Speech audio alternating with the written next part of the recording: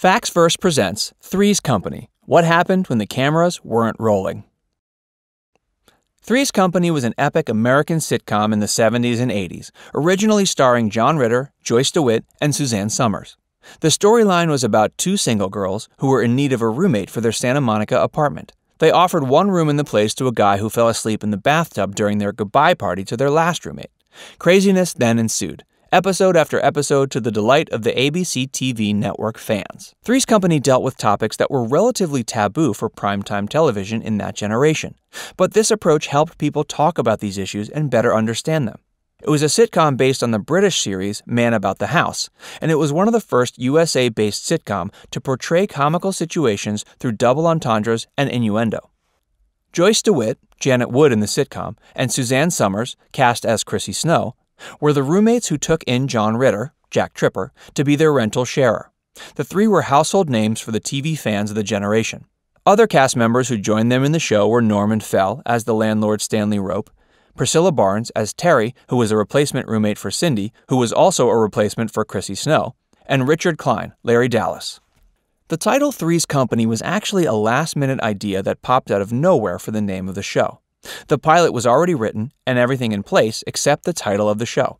One for the books. Three's Company ran from March 15, 1977 up to the final episode on September 18, 1984. It sustained an episode count of 172 episodes and inspired the creation of two spin-offs, The Ropers and Three's a Crowd.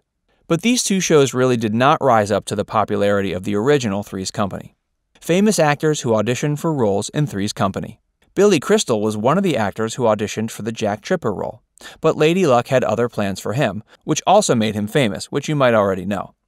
Lonnie Anderson auditioned for the Chrissy Snow role, but destiny diverted her to the sitcom WKRP in Cincinnati as Jennifer Marlowe.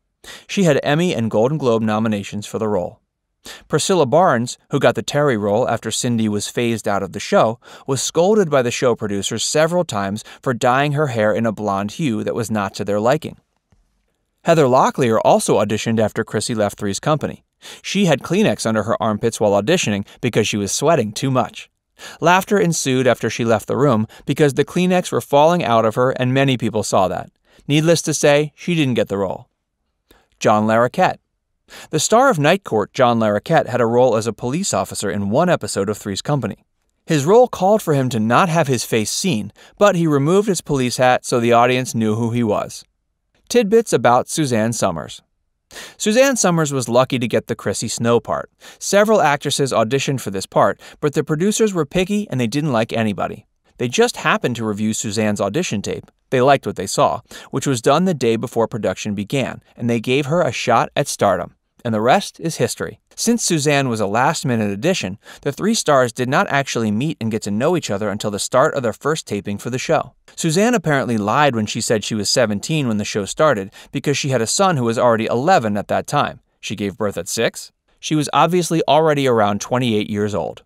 For whatever reason they might have, the producers wanted Suzanne's character, Chrissy Snow, to have a full formal name connected to Christmas, so they invented the name Christmas Noel Snow. In the original credits, John Ritter crashed his bike because he was focused on a brunette-haired woman passing by. That woman was really Suzanne Summers, who was wearing a brunette wig. Here and there are stars in the show, Jack, Janet, and Chrissy.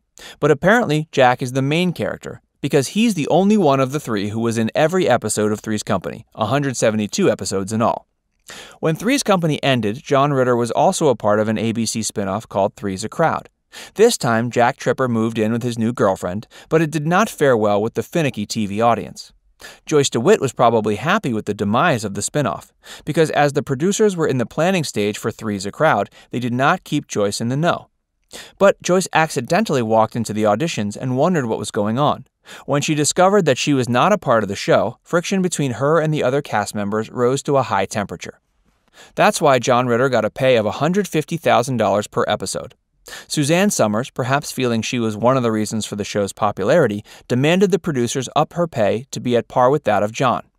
This argument led to a misunderstanding among the cast. They didn't talk to each other after shootings, and due to the friction, Suzanne's Chrissy role was written out entirely. Other juicy tidbits. Three's Company actually had 3 pilots made.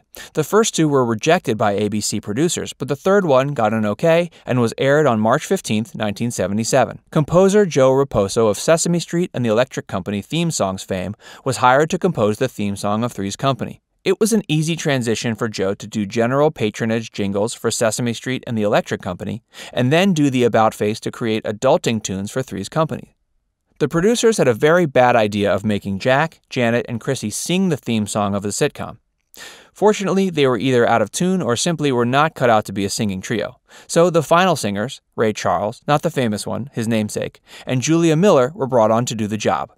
Stanley Roper, the fictional landlord character, wasn't all fantasy. He was a real person who lived in Philadelphia who cannot seem to do anything right. After 3 seasons, Stanley Roper and his wife got to star in their own spin-off, aptly titled The Ropers. Norman Fell, the actor who played Stanley, was assured by the producers that if their own show did not last more than a year, they would go back to Three's Company. But the Ropers did slightly well and lasted for a year and a half. Thus, Stanley did not have a chance to go back to Three's Company. When the Ropers departed, great actor Don Knotts was brought in to fill the vacuum as the landlord. It was surprising that Don Knotts admitted that he was nervous because Three's Company had already gained popularity and the cast were also very funny in their own right. But Knotts was a proven comedy actor, and rightly so. The cast were also equally nervous with such an established actor. There was one actor, Jeff Tambor, who played 3 extremely different characters on the show: a wealthy man, a psychiatrist, and a dentist. It was weird to know that none of the actors on the show ever noticed that the 3 characters were portrayed by only one person.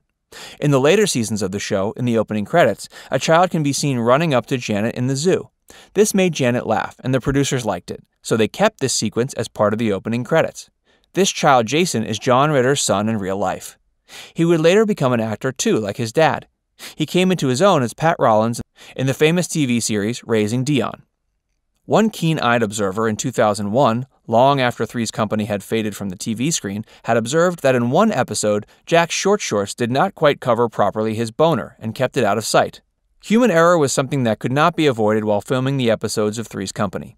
There are many episodes wherein a glimpse of an unwanted boom mic or a crew member's extremities making their way into a scene. John Ritter won for Three's Company a Primetime Emmy Award and a Golden Globe Award in 1984, which was the last year of the show.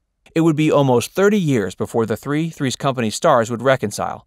Suzanne and Joyce made up publicly on the talk show of Suzanne. Ultimately, Suzanne and John made up for lost time before John's death in 2003. What's your favorite Three's Company memory? Tell us about it in the comments below, and be sure to subscribe to Facts First for more videos.